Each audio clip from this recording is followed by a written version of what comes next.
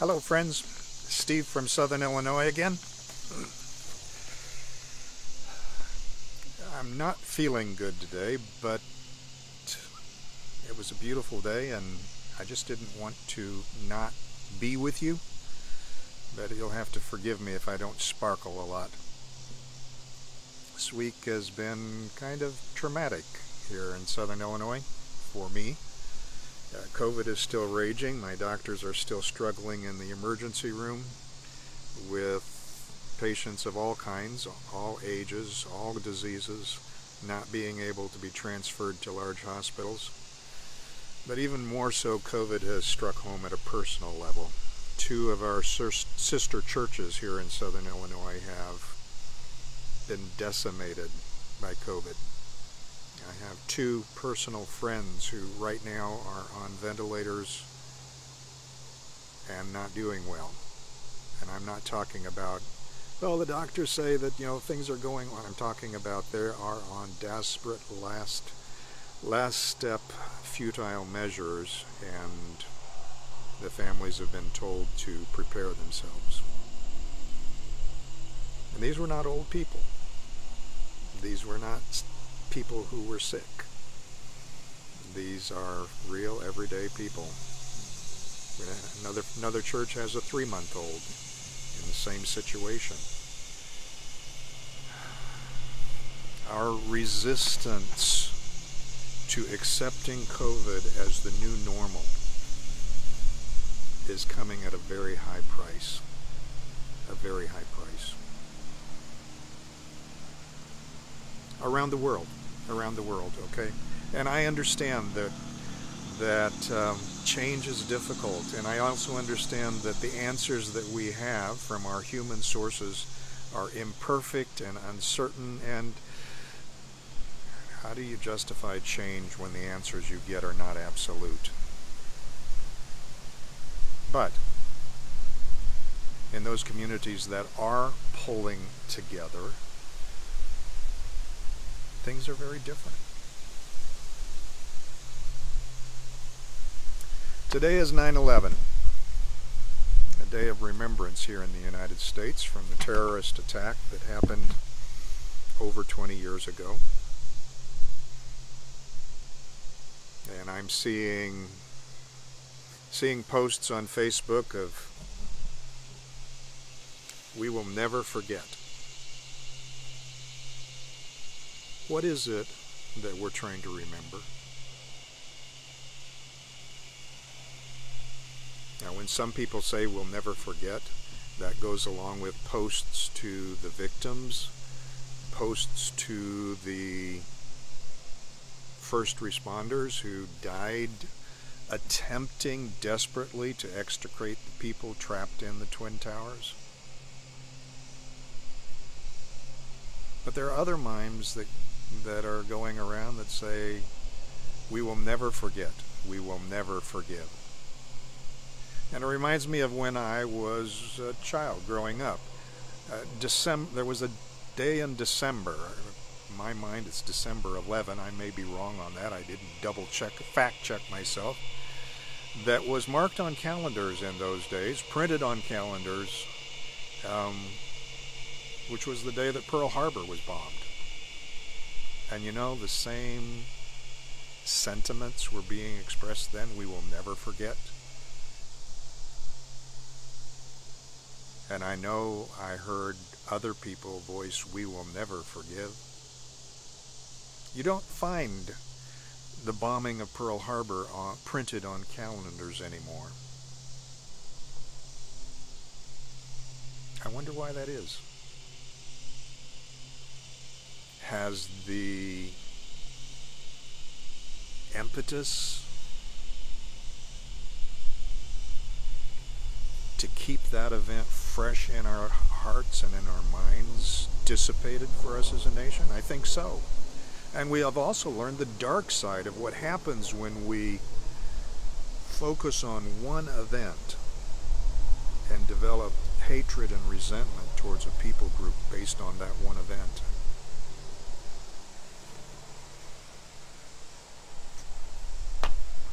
There are other kinds of days of remembrance.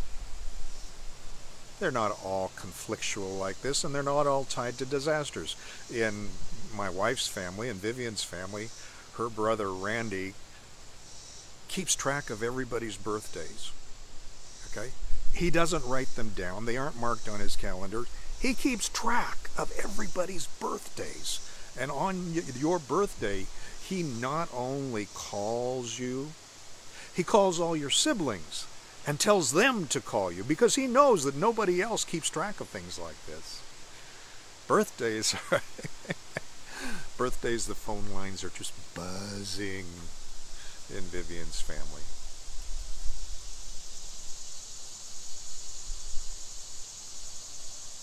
Not all of us remember birthdays.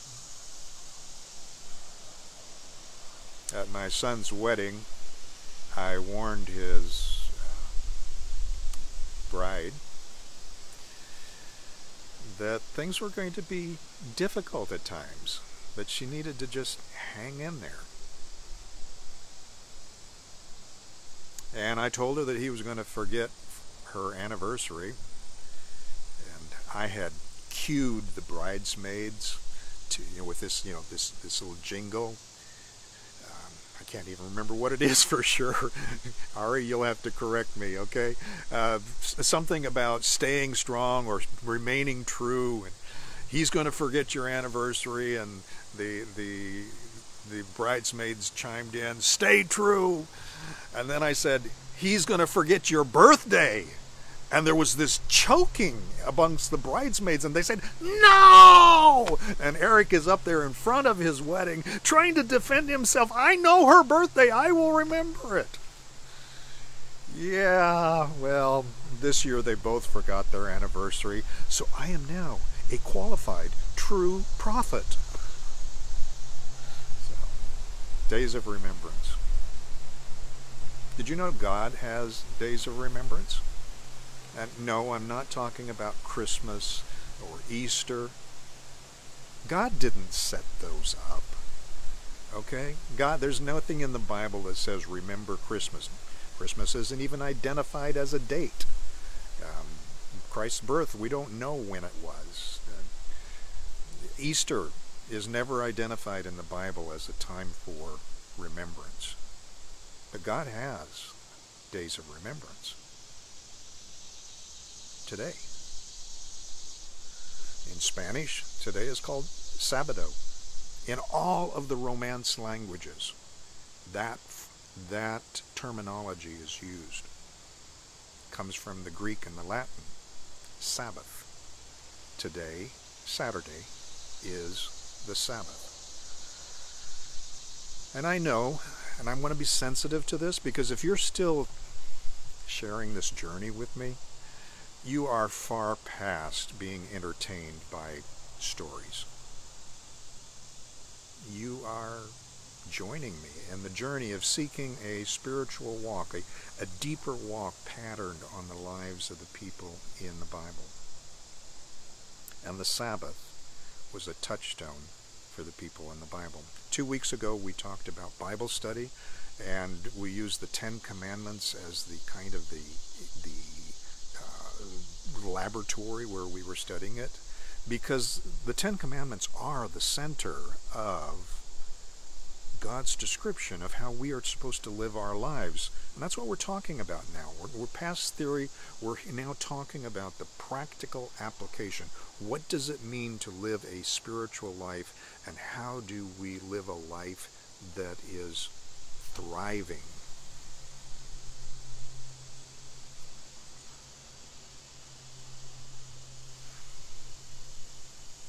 When my wife, my family, and I spent a year in Nigeria, I did a lot of traveling with a team taking immunizations and medications out to rural clinics. And at that time in Nigeria, it was very common for people who were traveling to be flagged down by somebody along the road asking for a ride.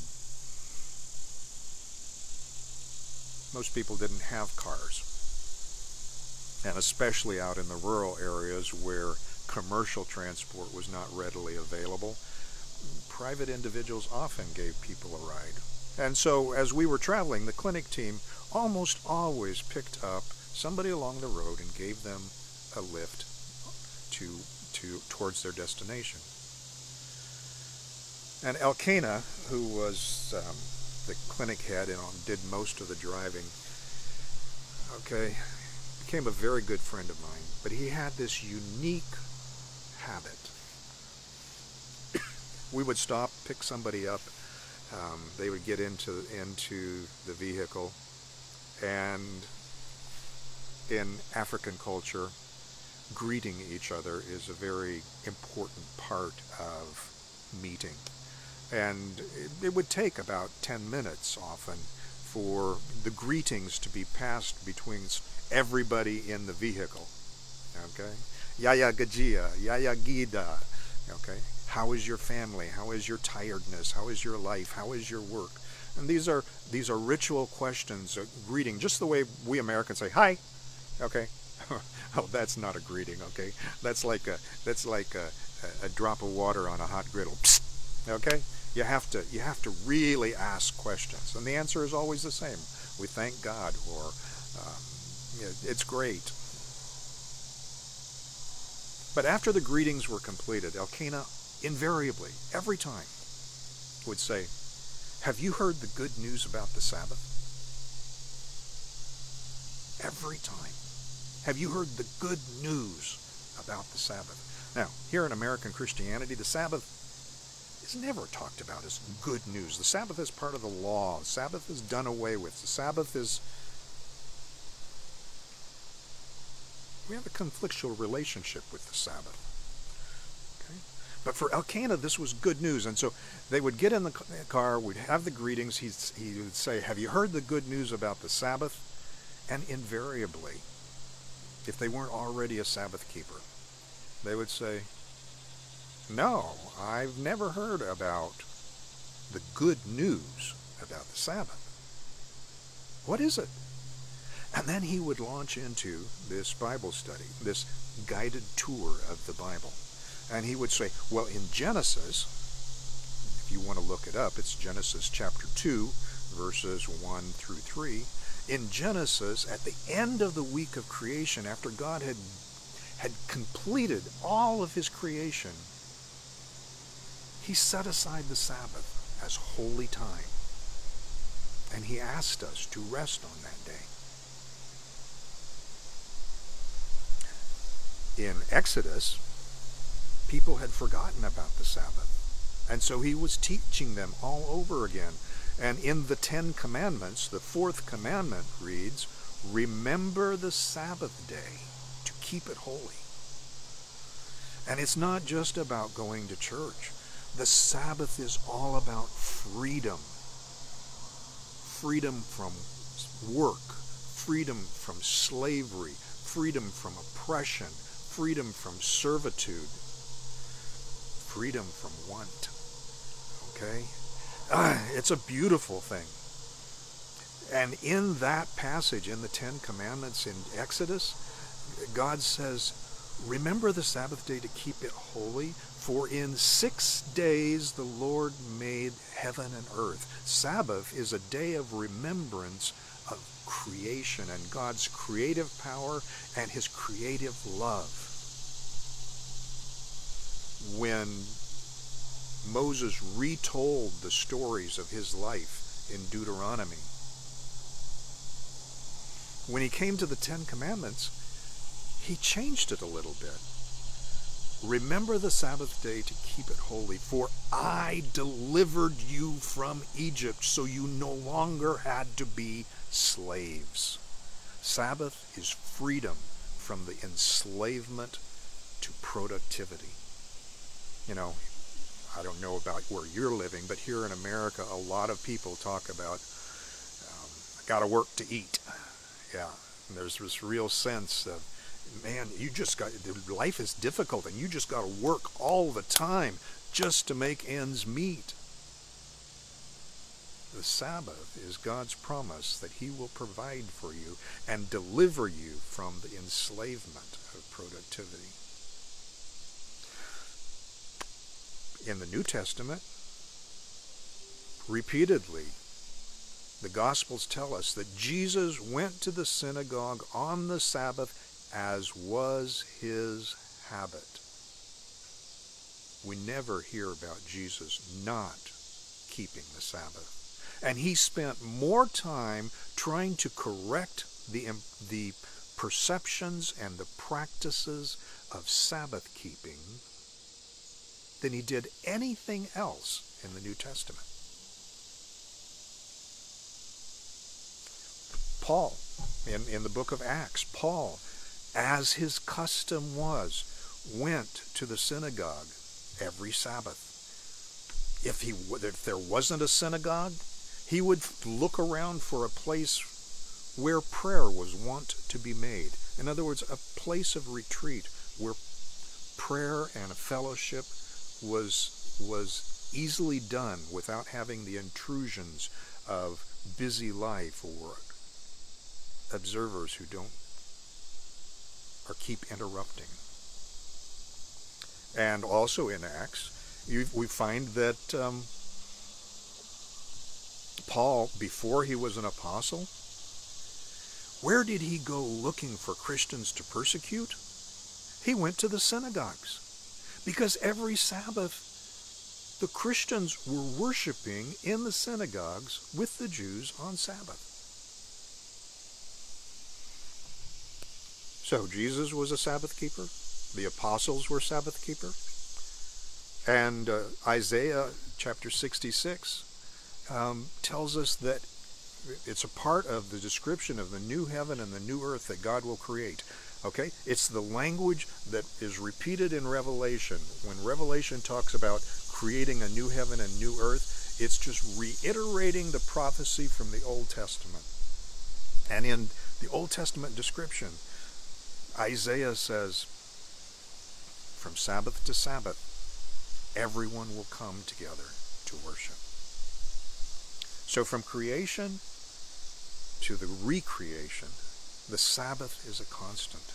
And it's a day of liberty and freedom and celebration and fellowship. That's the good news about the Sabbath. So how does this play out in my life? Well, I grew up a Sabbath keeper. So unlike some of you, this is not something that I had to learn as an adult and examine, what does this really mean?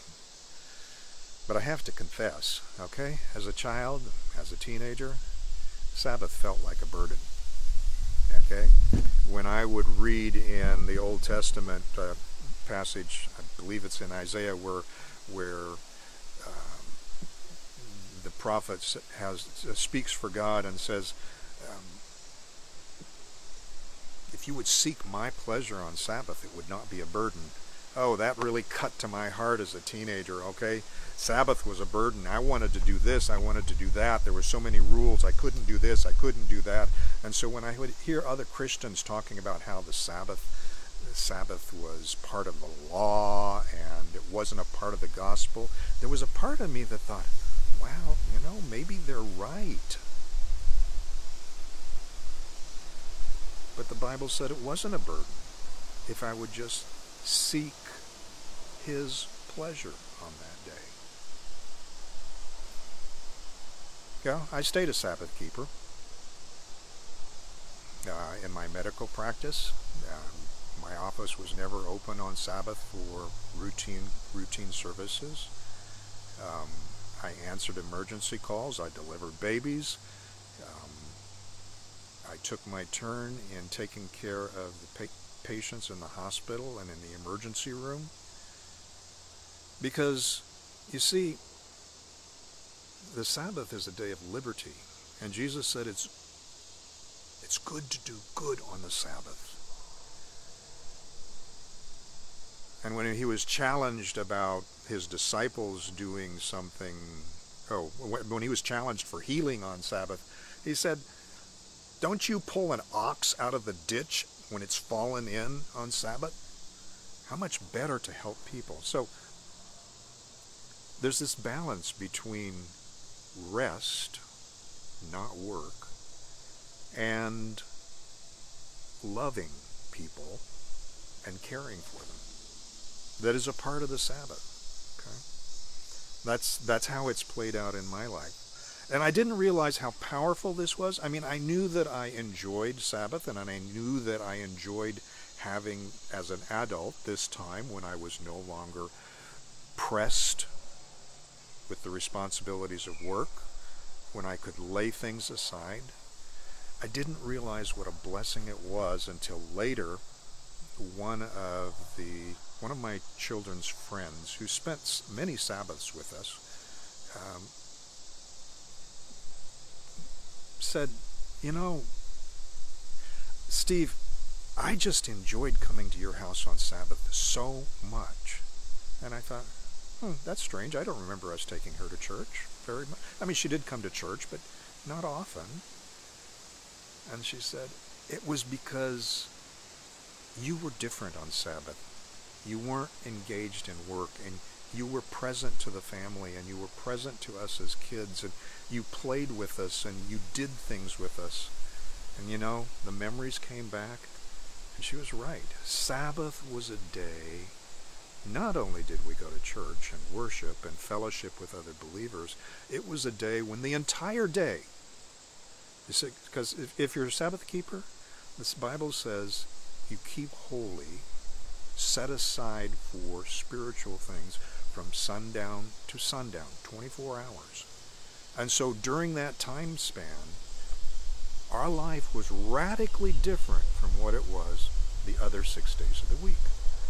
And so we would often take the kids and go to a park, or drive down to Garden of the Gods, or meet with other families and do spiritual things together. Spiritual things as in singing. We sang a lot when the kids were at home. We had these Bible games that to teach the children the Bible from the basic stories on up. Yeah, Sabbath was and is a blessing in my life. So how did we get from this day of remembrance about God's creative power and about His deliverance in our lives to where we are today as Christians? Well, that's another story, okay, and a long one and detailed. But I just want to encourage you. Sabbath is a part of the Ten Commandments. It is a part of the spiritual lives of everyone in the Bible. And when we try to cut it out, or when we are taught that it's been done away with, we lose one of the touchstones to spiritual happiness, thriving, prosperity, that was a part of the lives of the people in the Bible. Be safe, my friends. Please be prudent. But above all, keep looking up. I'll see you next week.